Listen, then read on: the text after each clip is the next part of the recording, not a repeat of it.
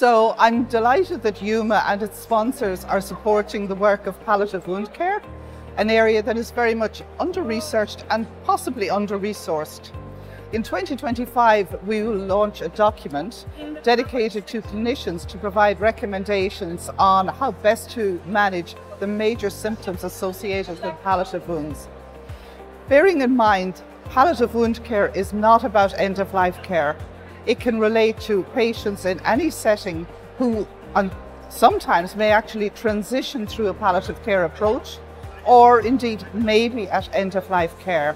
And it's important that we make that distinction because we need to promote this as an area of research and an area for further education and practice.